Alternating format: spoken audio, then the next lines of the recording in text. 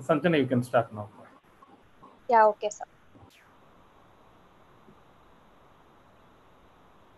Greetings to one and all present here for the IEEE International Webinar Series SAVANT.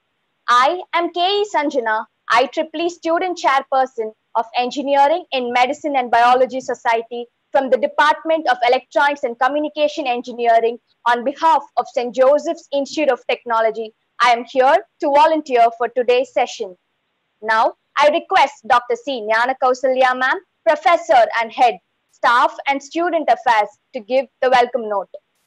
Thank you, Sanjana.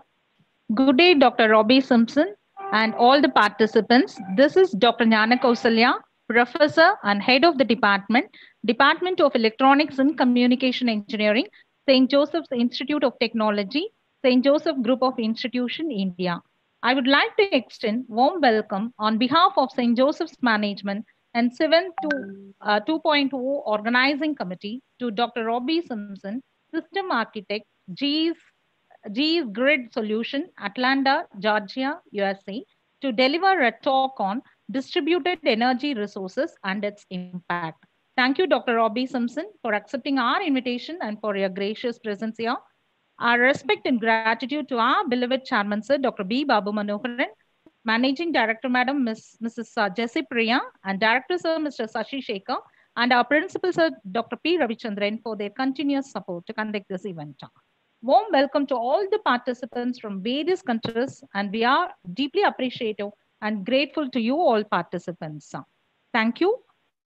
The session is over to Ms. K.E. Sanjana, IEEE Student Chair EMBS, to introduce the speaker of the session. Sanjana, you can take over the session. Thank you all. Thank you, ma'am. Now, I'll be sharing a few words about our speaker. Dr. Robbie Simpson is a system architect who leads grid solutions, where he guides architectures for grid modernization. He is IEEE, ANSI, IEC, IET, SEPA, and the ZigBee Alliance. Through these efforts, he not only helps to accelerate standards development, but also ensures the adoption of those standards within GE and the market as a whole.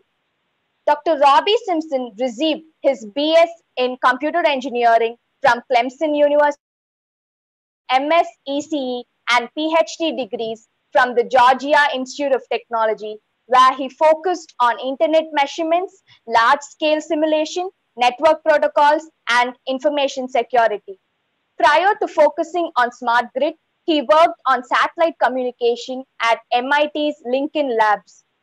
He has published several journal papers on topics ranging from network measurements, network security, and network simulation to superconductor behaviors. We are truly honored to have you with us, sir. Before we start the session, I would like to say few instructions to be followed by the participants.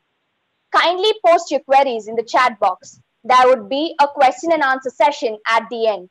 The attendance link will be posted at the end of the webinar. Now, I invite our speaker, Dr. Robbie Simpson, to kindly start the session. Sir? Thank you, Sanjana. Yes, thank you. And thanks everyone for the warm welcome and the invitation to present today.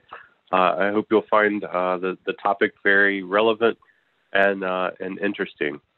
So I'd like to speak to you all today about DER, Distributed Energy Resources, and the impact that they are having currently on the electricity grid, as well as the impact they will continue, the growing impact they will continue to have, and some of the integration challenges that are being faced today, as well as into the future, on integrating those DER safely and reliably into the electricity grid.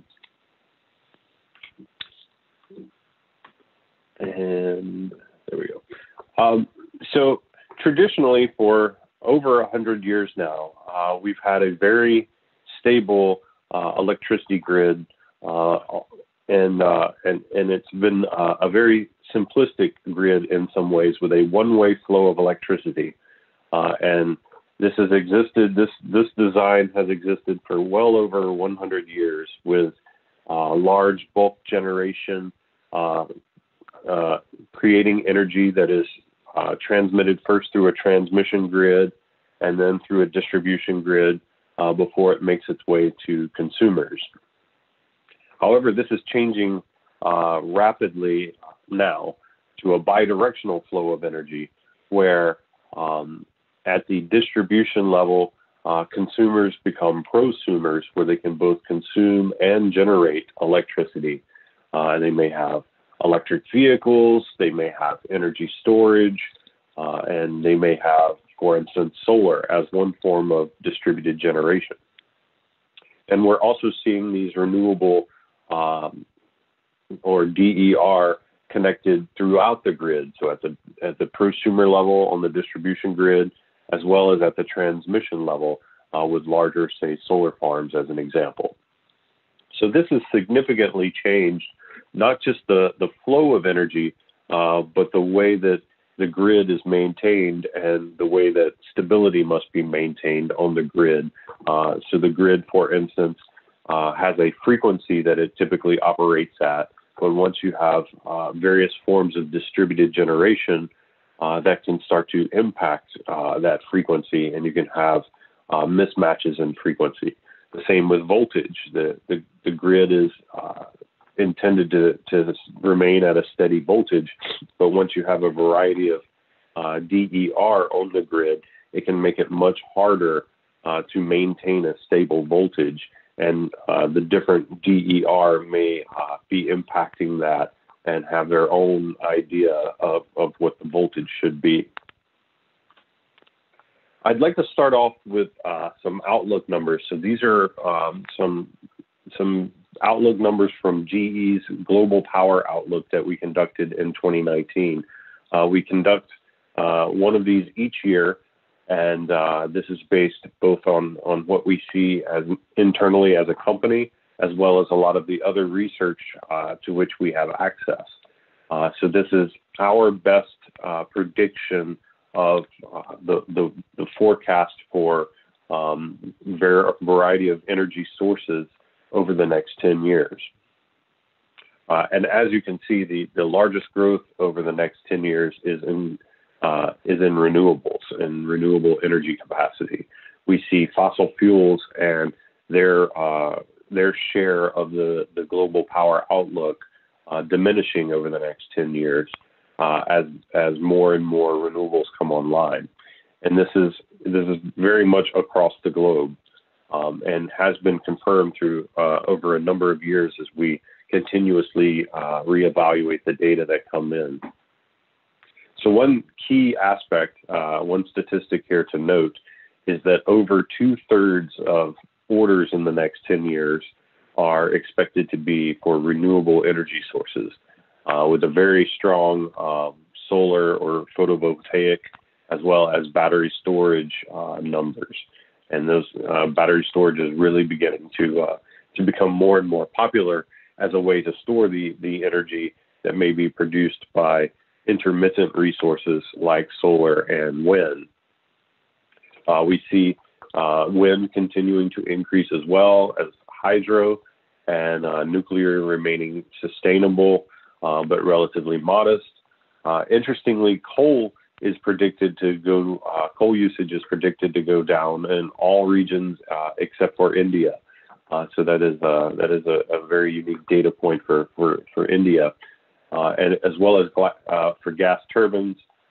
We expect that there's some long-term potential there, particularly as gas turbines are a little more reliable than solar or wind, and may be able to complement the renewable energy that is being installed throughout the world. So I hope these numbers are of interest in the next 10 years. This is what we expect to see, and so as you can very much take away, renewables are expected to be the largest area of growth in the next 10 years.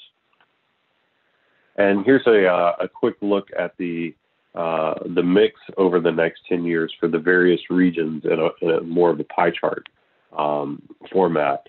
And once again, you can see across all regions, the vast majority of new orders and new installations will be in PV and photovoltaics or solar installations. And then here's a different way of looking at it. This is the generation outlook by fuel type, or once again by, is it solar, storage, et cetera. And this shows it in more of a growth format. And you can see here the line is indicating the percentage of the mix that is renewable. So over the next 10 years, we expect that to grow to nearly 40%. And that's combining all renewable sources there. So although the shares are growing rapidly over the next 10 years, given the pure amount of generation that's already out there, it becomes a slow 1%-ish gain each year. And then we also see coal, which is one of the most used fossil fuels, plateauing early in this decade.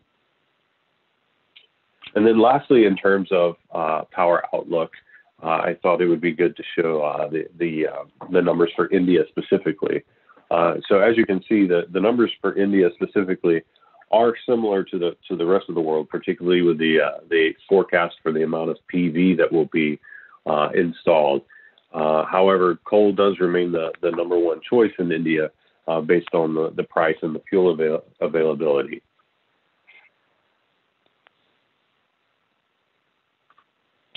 So in terms of renewables and some of the interesting challenges that increased renewables on the grid gives, this is a curve.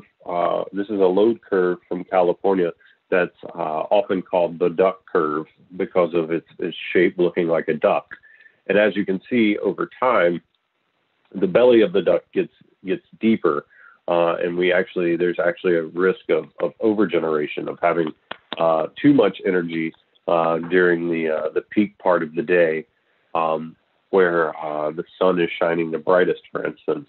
And then you can see this steep ramp as the sun moves behind the clouds and goes away for the evening, where you continue to have a load demand as consumers come home from work and things like that, but the solar is no longer producing. So there's a variety of risks here, both in terms of overgeneration during the day, as well as being able to handle that steep ramp that occurs, because that much change in the dynamics of the grid is often difficult to maintain. And then, of course, with this much solar, it's expected that there will be a significant amount of grid stability issues with things like the frequency of the grid, the voltage, the VARs, and a variety of characteristics. So this has led many of the folks that are involved in the technology here to recognize that there's a need for communications with DER. So this increased penetration of DER, specifically the distributed generation, as I mentioned, can lead to a variety of grid stability issues. And of course, that's unless these issues are managed and thought about beforehand. So some of the ways that these issues are being managed are through the use of what are called autonomous curves, which are basically a set of curves that are loaded into the DER that map out their behavior in response to conditions on the grid.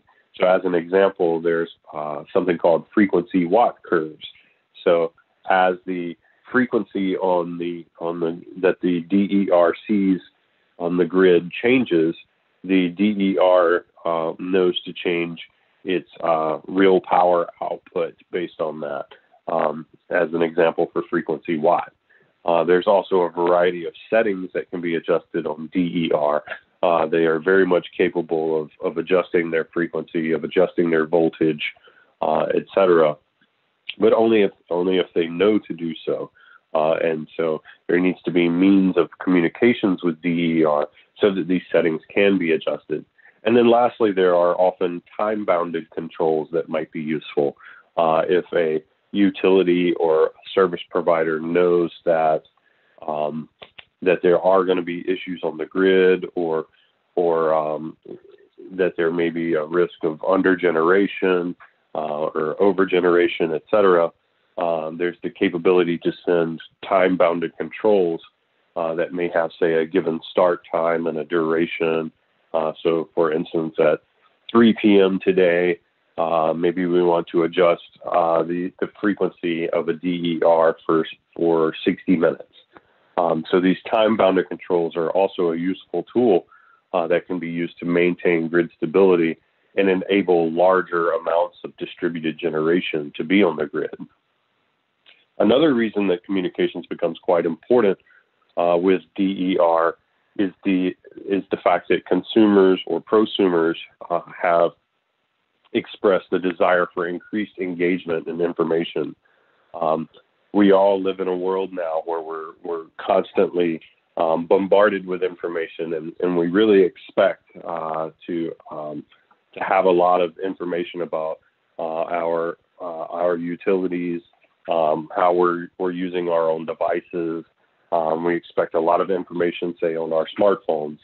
And so one reason to enable communications with DER, say with the solar on someone's house, as an example, is also to provide the information to them so that they can know how much energy they're using or producing, what the current price of energy is, if you live in an area particularly where the price may change, or perhaps you're even trying to enable new market models, so price responsive models where the solar may increase its output based on the price of electricity, or you may choose to store that energy as opposed to putting it in the grid, et cetera.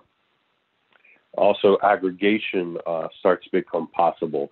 So there are many companies out there, for instance, that will provide a service where they'll install, say, solar for a consumer, and then they will aggregate all of their customers together to basically be like a virtual power plant, where these aggregators can then sell that energy, for instance, back into the grid in aggregate, or sell some what we call ancillary services, such as adjusting the frequency. And another important reason to consider communications is that this equipment is being rapidly installed today. As you saw in those forecasts earlier, over the next 10 years, more than 2/3 of new installations are expected to be renewables. And so these are rapidly being installed right now. And unless we consider communications today, these will be installed without the capability of communications and the capability of enabling a lot of these features in the future, should they be necessary. And then lastly, basically each utility or jurisdiction, sometimes it's at a state level, sometimes it's at a country level, but they all tend to have rules for how DER are connected to the grid. These interconnection rules are typically specified in every jurisdiction. And we're starting to see now that these interconnection rules are beginning to require communications. So there's a standard in IEEE called IEEE 1547, which is an interconnection standard that's used in very many places. And the new version of that standard actually requires the DER to support at least one of a variety of communications protocols. One is IEEE 2030.5, which I'll talk about a bit in a moment because I think that may be of interest to you all. There's also IEEE 1815, or what's sometimes called DNP3, that's more used for utility communications. So think big solar farms and kind of more traditional utility-owned generation. And then there's also SunSpec Modbus, which is a more localized form of communication that can occur over, say, a serial link. And then lastly, another example for interconnection rules, the state of California in the United States their interconnection rule is called Rule 21, and they have been very active lately. And as of, in fact, about a week ago, on June 22nd, as of June 22nd, they now require all new solar installations at the residential level to support communications, and they named IEEE 2030.5 as the quote-unquote default protocol for that communications. So I think I might have alluded to this a little bit a moment ago, but it's important to highlight that communications may differ depending on who owns the DER. So for instance, if it's a utility-owned solar farm, typically you have reliable communications like a field area network or some sort of SCADA communications network. The equipment is directly under the utility's control. They always know what's going on with the equipment. They typically buy the equipment through a utility sales channel, so they're able to specify exactly the configuration they want for the solar farm, as an example. And they have very typical utility communications protocols that they've been using for many years, like DNP3 that I mentioned a moment ago, or IEC 61850. These are very customized communications protocols that are very much focused on the utility industry and have been around for quite some time. Things are much different when it comes to consumer-owned or prosumer-owned DER. The communications are often unreliable. It may be the consumer's internet connection, as an example, which from a utility's perspective may be not very reliable because it's not a communications path that they can control. The equipment is ultimately under the customer's control. If a customer buys solar panels and puts them on their home, it's really up to the customer as to which equipment they purchase, as to how reliable it is. There's really nothing to stop a customer from even unplugging their own equipment, just as a simple example. So it becomes much more unreliable in that sense as well. Customer-owned equipment is purchased in the retail market, and that becomes important because it may be, say, a solar inverter. A consumer may buy a solar inverter that comes from a different state or a completely different country, and so the settings, as an example, in those inverters may not be specifically tuned to your local electricity grid, and so that there may need some settings and configurations may be needed. And in terms of communications protocols with customer-owned devices, currently there's really just one that's being used, to my knowledge, which is IEEE 2030.5. So I touched on the fact that customer-owned equipment can be bought in the retail market, and one important aspect of that is because it can be bought from a variety of different locations, perhaps over the internet, etc. It starts to become very important to have interoperability. What I mean by interoperability is there's typically a standard in place, and two products that speak that standard can easily communicate without any kind of configuration or anything like that. So it becomes important to use open standards for such communications because we can't have, it's not very feasible in a retail market for different locations to have different protocols and different standards because you don't really know where those products are going to come from, perhaps. And then, lastly, we have a lot to learn from early mover first states and locations that have been rapidly installing renewables for quite some time, and some of the lessons that we can learn from those places, like Germany, was one of the very first countries to really install a lot of solar. And all of the solar that they installed was not capable of communications. And so they started to see some grid stability issues, and they really had to kind of build out and strengthen their grid and invest a lot of money in strengthening the grid to account for that stability. Whereas, for instance, in California, since they're starting to require communications from the beginning, they don't need to make as much investment in strengthening the grid, provided that they can communicate with the various DER and adjust their settings. So I touched on this standard a little bit, IEEE 2030.5. This is the standard that's being used, as I mentioned, in California, but it's being used in a lot of places as kind of what we call the smart grid user interface. And what I mean by that is it's a standard that's designed for communications between utilities and outside entities like consumers or prosumers. So it's really a standard that's about the integration of consumer devices into the grid. And the communication often occurs over the internet. So security becomes quite important. The standard itself does two main purposes. It informs the consumer, so things like how much energy they're using or what the price of the energy is. And it can also request actions to assist the grid. It can be simple actions like demand response, where if you have a communicating thermostat, you can request thermostat changes, provided you have permission, of course. Or it can be more complex, like those solar inverter controls that I mentioned a moment ago.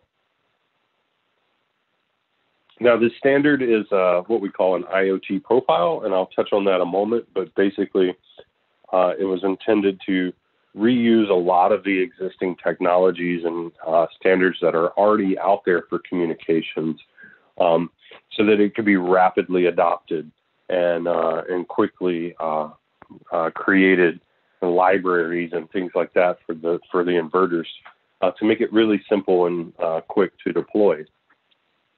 The standard was designed for a range of what we call backhaul technologies. And what I mean by that is simply the communication network from the utility to the consumer. So in California, for instance, they're using the consumer's internet connection. In other places, they may be using smart meter networks for communications. So there's a variety of different possible communications networks that can be used. And as such, there's a lot of different bandwidths available and things like that. So this standard is intended to be able to be really small when necessary or be really large if it's possible and useful. And then lastly, the standard is optimized for embedded technologies, small devices like smart inverters for solar that may have, tens or hundreds of kilobytes of RAM and flash and things like that. So it needs to be very efficient for coders to be able to put into these devices. And they may also be battery powered, like a thermostat as an example. And so consideration in the standard needs to be given toward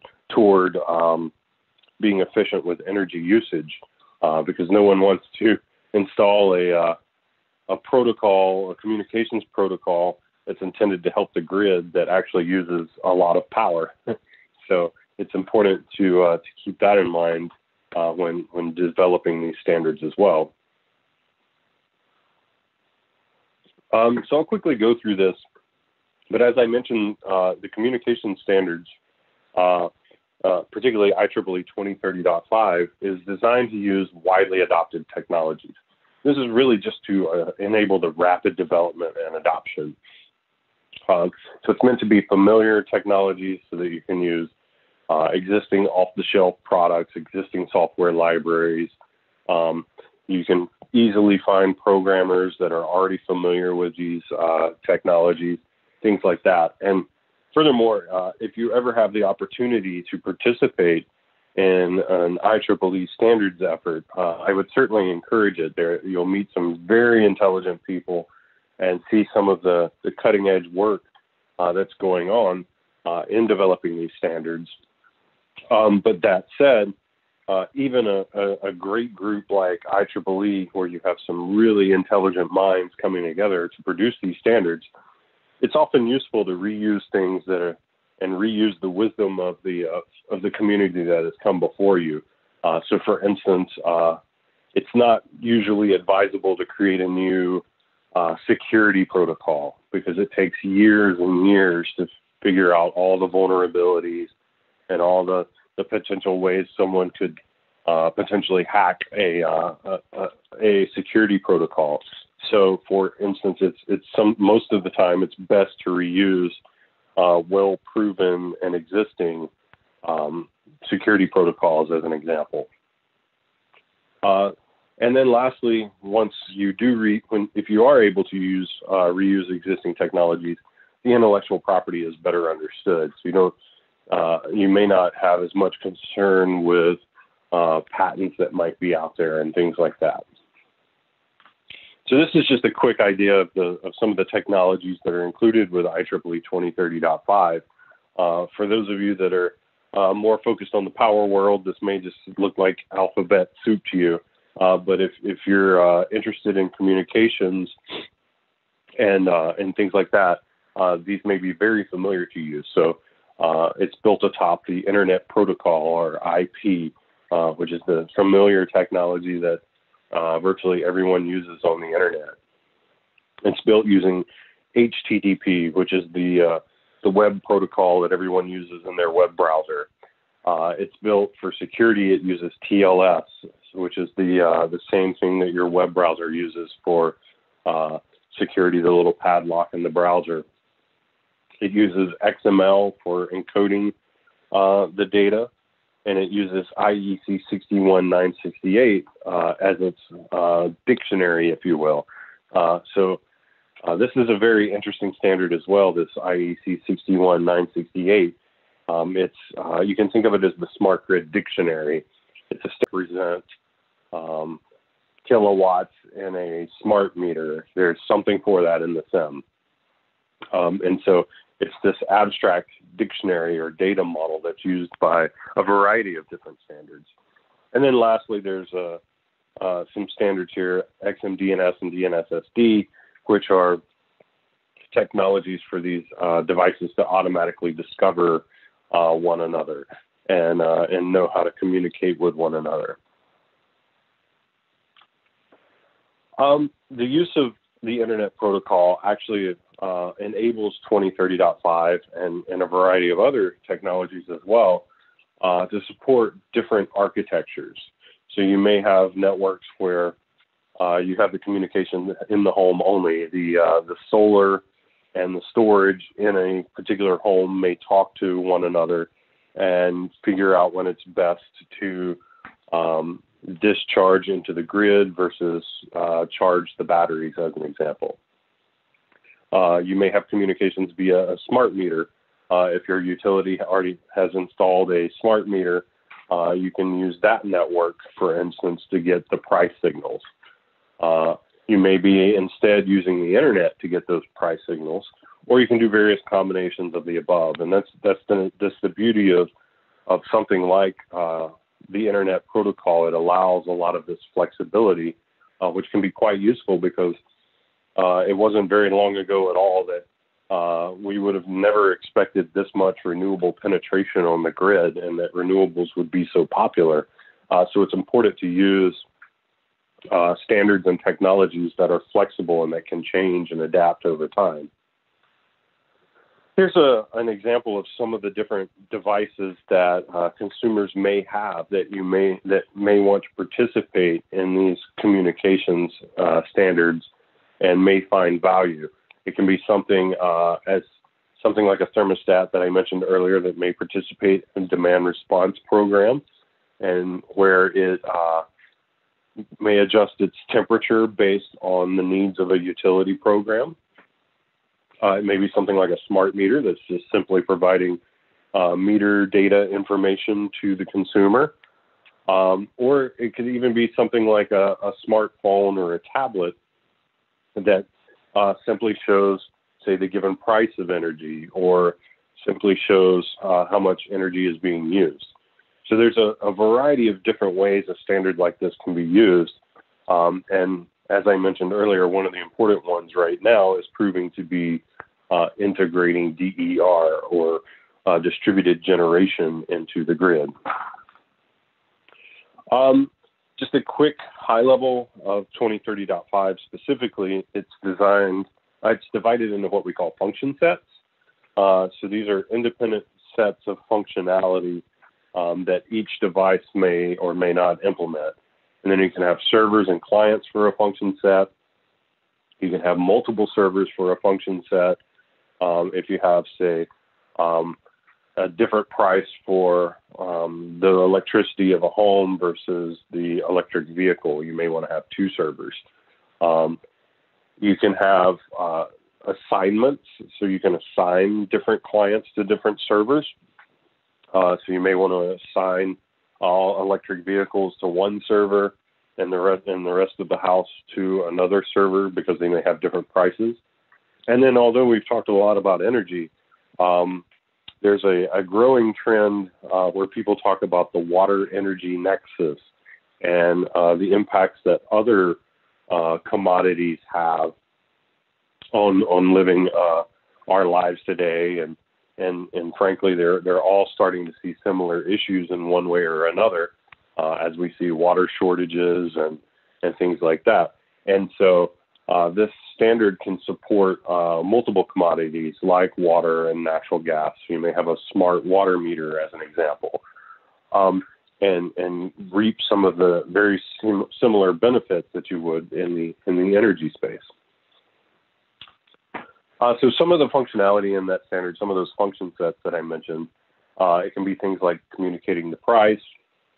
It can be demand response that I mentioned earlier, or it can be something more complex like communicating with a customer and telling them their bill, or updating the firmware on a solar inverter. And all of this, of course, I should say, is subject to making sure that you all have the proper security and permissions in place. In terms of DER specifically, which I think is probably of the most interest today, IEEE 2030.5 enables communications between a utility and a DER aggregator. So one of those companies that is basically a virtual power plant, or it can be between a utility and individual smart inverters, individual homes, as an example. And both of those approaches that are being done today in California, like I mentioned. There's support for both generation and storage, and you can get some really good benefits if you can do both. There's support for all the different DER curves and ratings and settings and controls that may be out there. Some of the other function sets that I mentioned are useful in the DER space as well. So knowing the price of energy might allow you to decide whether you want to store energy or sell it into the grid. There's mechanisms in place to target groups of solar installations. So you may, as a utility, you may want to, for instance, adjust the voltage of all of the solar installations on a given feeder on the grid, and so there's mechanisms to do that as well. So I mentioned in California this is being adopted, and it's certainly not only being adopted in California, but California is kind of the first mover, if you will, and one of the places where this is becoming popular first. And so we're learning a lot from their experience. They've developed their own guide for how to use the standard in their specific way. As you probably noticed, it's this particular standard is quite flexible in all the different ways you can interact. And so California created a guide for how they plan to use it. And this guide is called the CSIP document. If you want to take a look at that, it's freely available on the internet. Just quickly, this is the architecture that they have in mind for California. So on the left, this IEEE 2030.5 server would be something that the utility would have, and then they would effectively communicate either to a residential or small commercial communication gateway, which may be built into a smart inverter. They may communicate to an aggregator, which then turns around and communicates to a variety of smart inverters. Or they may communicate to a larger industrial, say a solar farm, as an example. And so all of these different pathways are where they are planning to use IEEE 2030.5 and where they've mandated communications going forward in California to really ensure that they can continue to increase the amount of renewables they have on the grid while still having a stable and reliable grid. So just a little bit more on security, because as you can tell, there's a lot of communications going on over things like the internet, which can be kind of scary, especially if you're a utility who's worried about stability. And so security becomes a key feature of a standard like IEEE 2030.5, as does privacy. And so one thing to note here is, unlike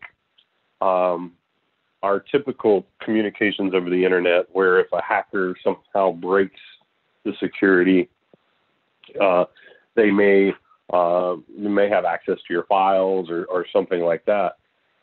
Unlike that, with this sort of communications with IEEE 2030.5, there can be real-world physical consequences of security attacks. So if an attacker really starts to mess up the voltage, as an example, on the grid, this can lead to blackouts and things like that, and potentially damage equipment. So there can be some real-world physical consequences of these attacks.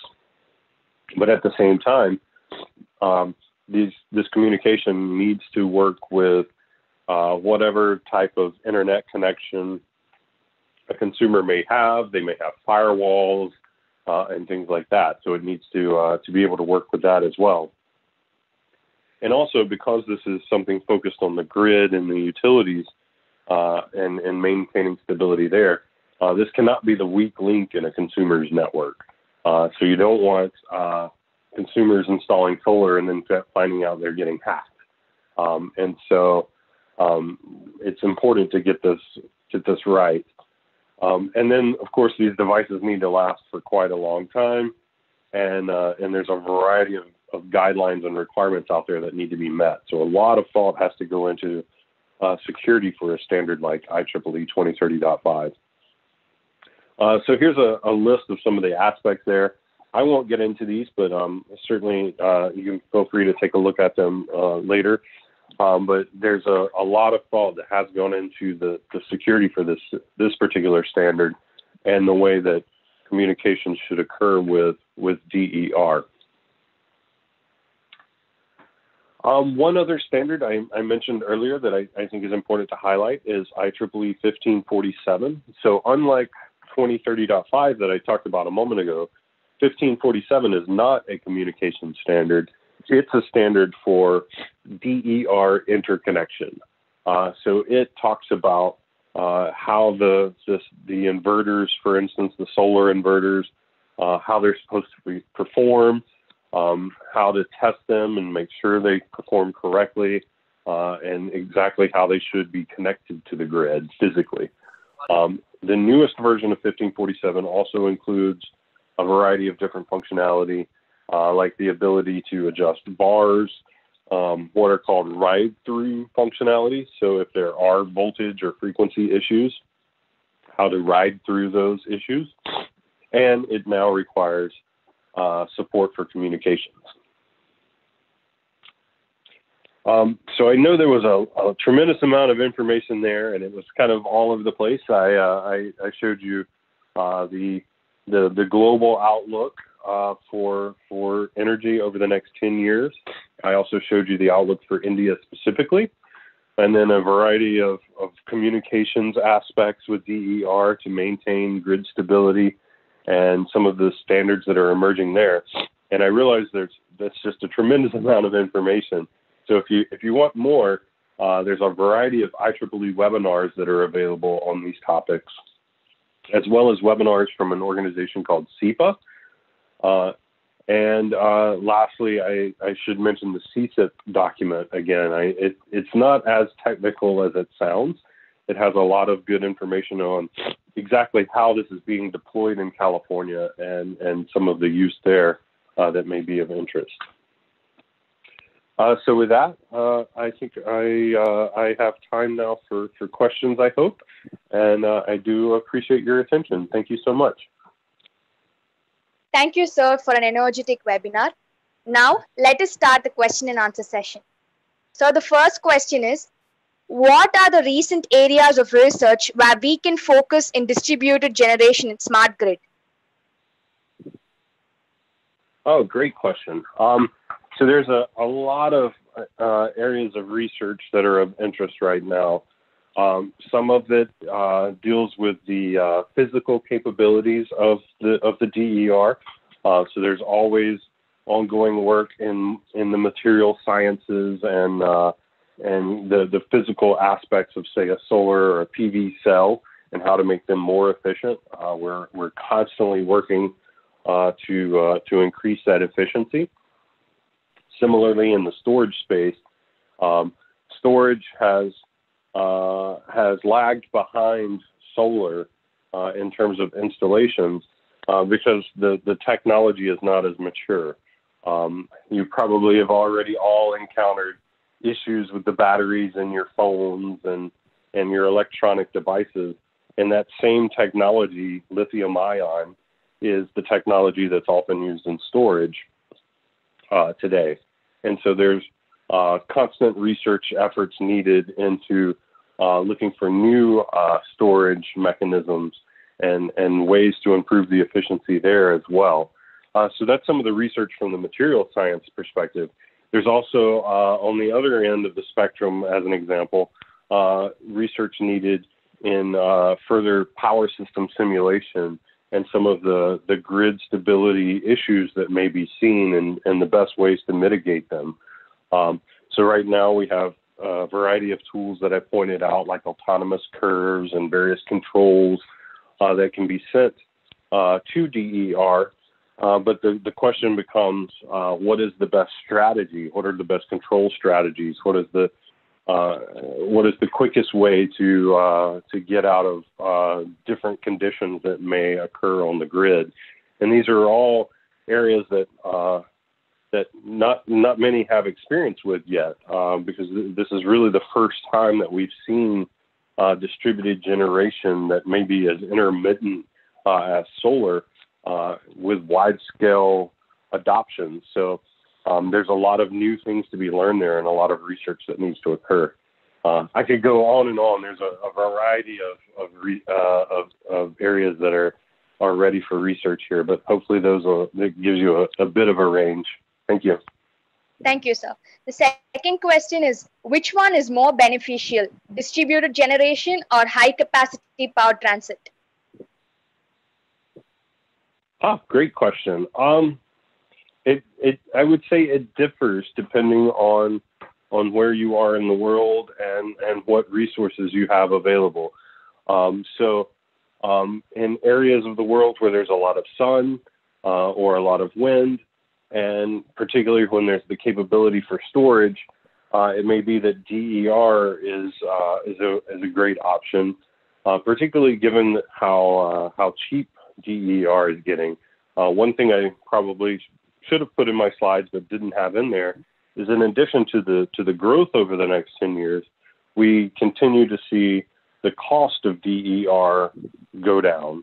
And so it's a very cost competitive technology. It's actually the cheapest form of generation already in virtually all over the globe now. However, not everyone has a place to put solar panels or has access, or even in a given region or city or a location, there might not be a lot of space to put solar panels, or You may need more energy at night, as an example, or maybe you just already have a tremendous amount of hydro or nuclear or something like that may be farther away. And that's when highly efficient transmission and distribution becomes quite important. As an example, in the United States, we have an area of the country that is very windy and is a great place to put wind farms. However, it's not really a place where people live. And so it becomes quite important to be able to very efficiently and cheaply transmit large amounts of the energy from those windy places to the places where people live. So I don't know that they're really competitive so much as they're quite complementary, and I think we're going to need both, as well as a variety of other tools to really get to the energy future that we all want. Thank you. Thank you, sir. The last question is, what are the latest trends of distribution system protection? That's a good question. And I must admit, I am not a protection engineer. So I'm not sure that I'm really the best person to answer that. So I think I may pass on that one. I think it's important to be able to say, I don't know, when I'm not really the right person to answer it. Sorry. Thank you, sir. Thank you for answering all the questions promptly. Sir, could you please stop sharing your screen so we have a small video to play? Certainly. Thank you, sir. We request the participants to stay for a few more minutes as we have a small visual of us sharing our experience throughout this event. Please use earphones for better experience.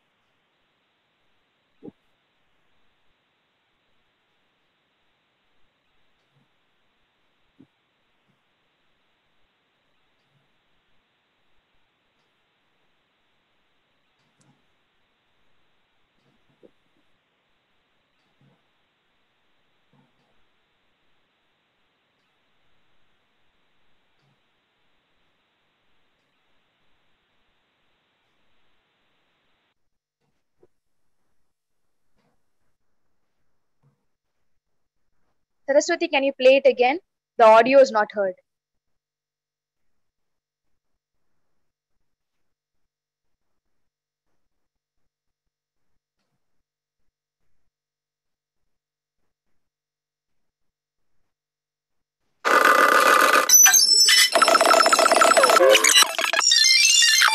History has proven that those who dare to imagine the impossible are the ones who break all the human limitations.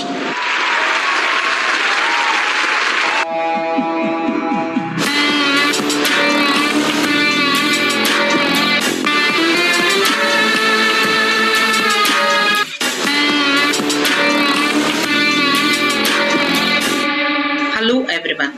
I am Dr. C. Gnanakosalya, Head of the Department, Electronics and Communication Engineering, St. Joseph's Institute of Technology, St. Joseph's Group of Institution, India. Work hard in silence, let success make the noise. With the quote in our mind, the journey of SAVANT series has truly been an inspiring and splendid webinar series. We would like to thank the SAVANT around the globe who had taken the time and participated in our webinar series that ignited young, fresh minds.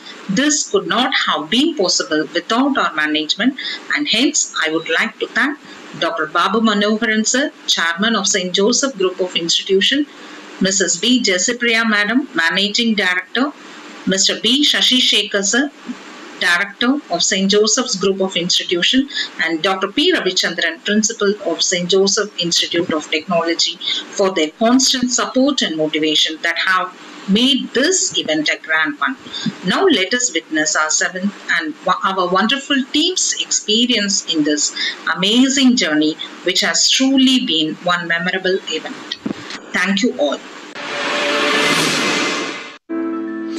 Hi, everybody. Greetings from Champaign-Urbana, Illinois, USA. This is Professor Brian Cunningham from the Department of Electrical and Computer Engineering. I hope you enjoy the lecture that I gave and recorded last week on the topic of using electromagnetics and novel ideas in molecular biology for doing high-sensitivity cancer diagnostics. So I wish you all the best and that you enjoy the lecture series.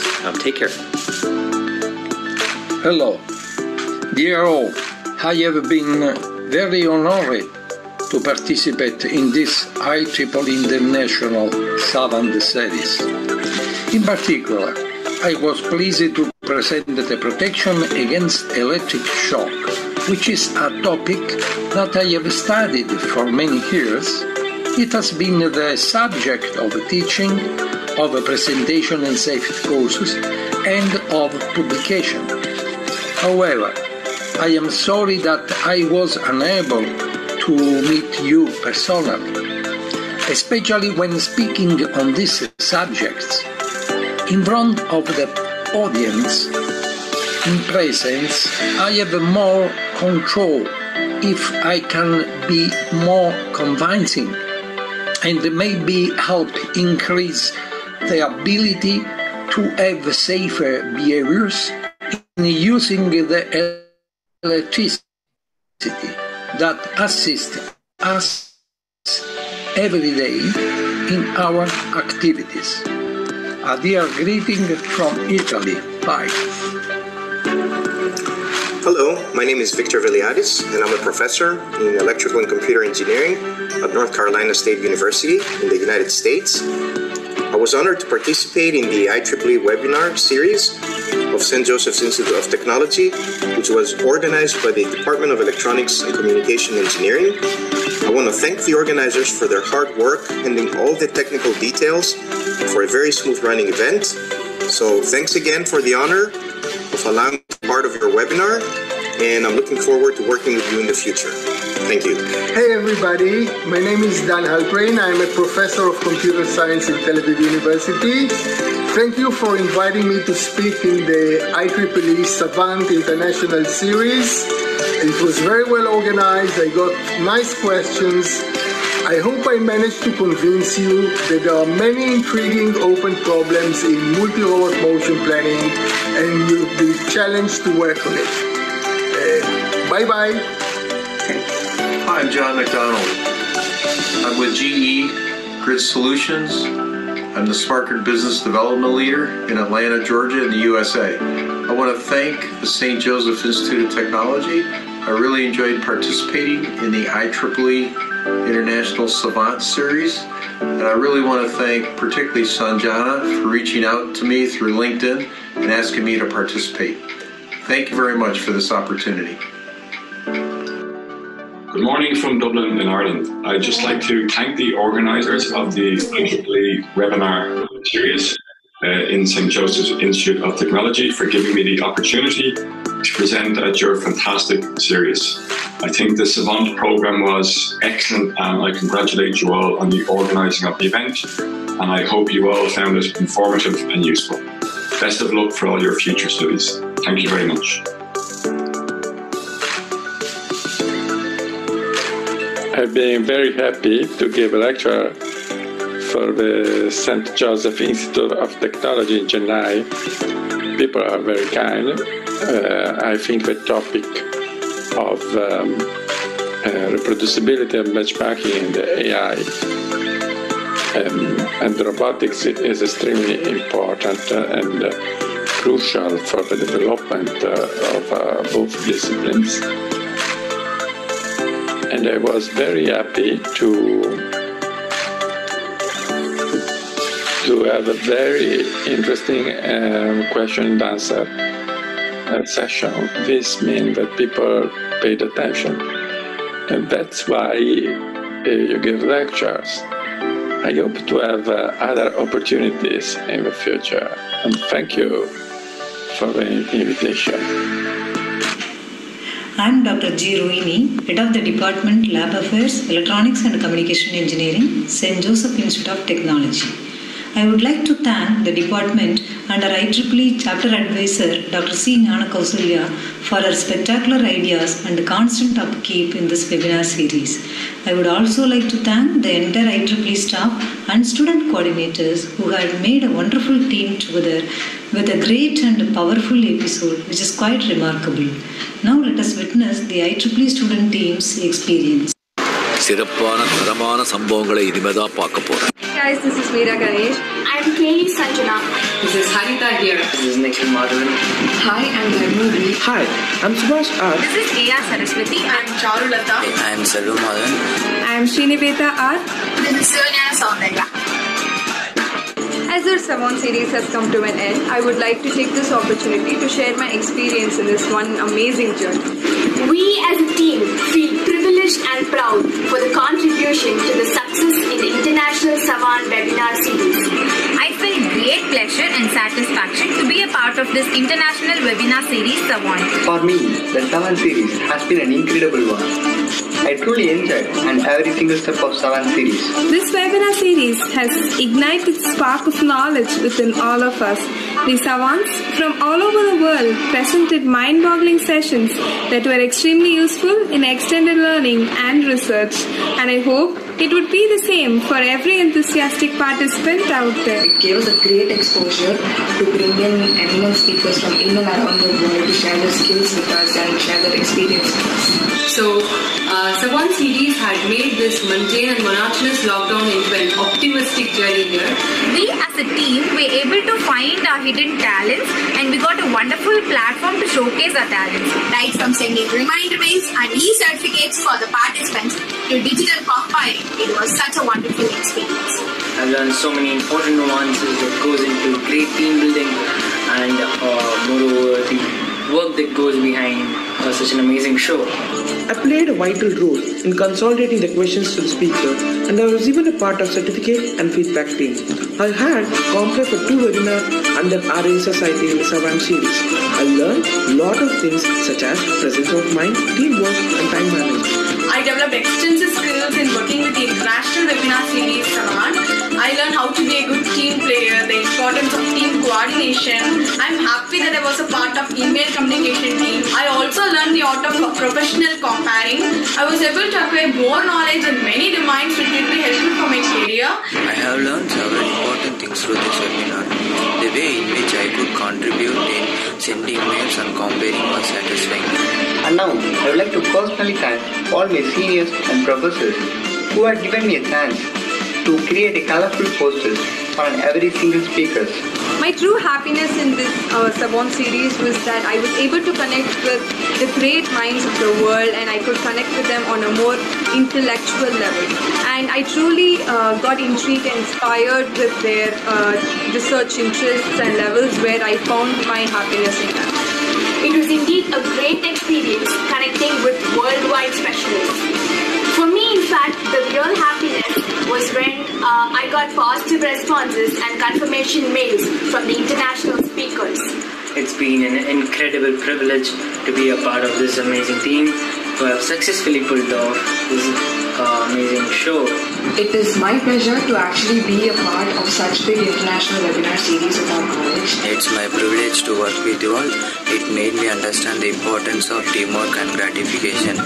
We as a team put so much effort to make this happen and I feel really happy and proud for this.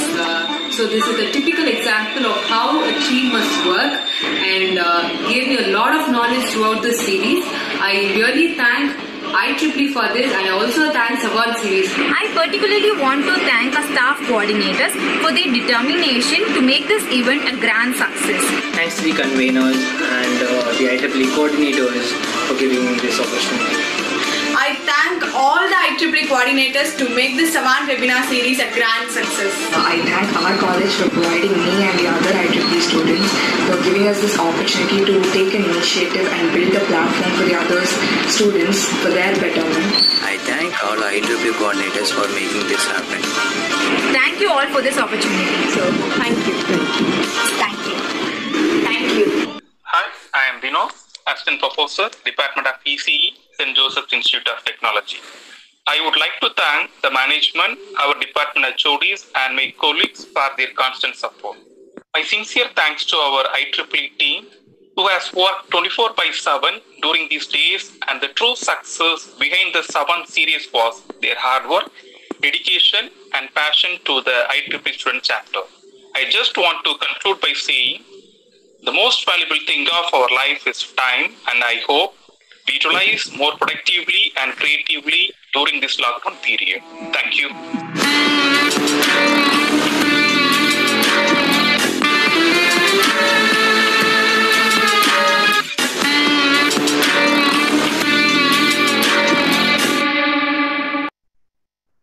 Thanks for all your patience.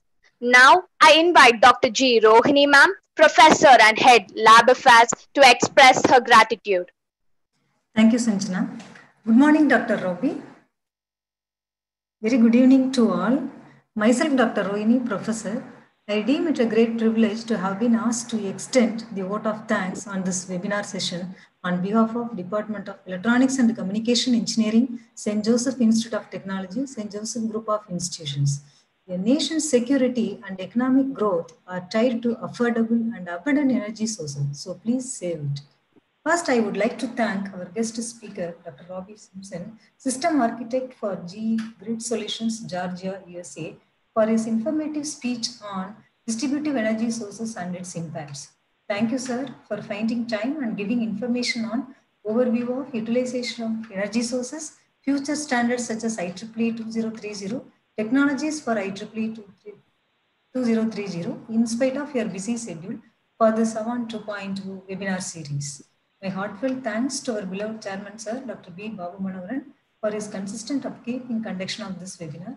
My sincere thanks to our managing director, ma'am, Mrs. B. Jesipriya, and our director, sir, Mr. B. Sashishekar, for their guidance in conduction of the webinar. I would like to express my gratitude to our principal, sir, Dr. P. Ravichandran, for his support to conduct this webinar. I also thank our head of the department and IEEE chapter advisor, Dr. C. Nyanakausalya, and all other faculties of our department for organizing this event successfully. A special mention of thanks to our student chair, IEEE EMBS chair, Ms. Sanjana, and student vice chair, Ms. Saraswati, third year ECE, and for all other IEEE students for aiding in conduction of this webinar. I am also very grateful to all the students, faculties, research scholars from India and other countries for their active participation in this webinar. Thank you all. Thank you, ma'am. Thank you, Sanjana. I would like to thank Dr. Robby Simpson for taking out time from his busy schedule and joining us to share his knowledge. I would like to thank our department heads and each one of us IEEE staff coordinators for taking an initiative and bringing in this platform for helping the fellow students. Especially, I want to thank our IEEE student team for making this event a successful one. Last but not the least, I would like to thank all the participants from India and from all over the globe for their active participation. Thank you all. Thank you, sir. Thank you, Dr. Robby, sir. Thank you so much. I do appreciate your attention. Thank you, Sanjana, and Dr. Rohini, and everyone. I genuinely appreciate the chance and the opportunity. Thank you for joining us, sir. Thank you, Dr. Robby Simpson, for your wonderful session and taking time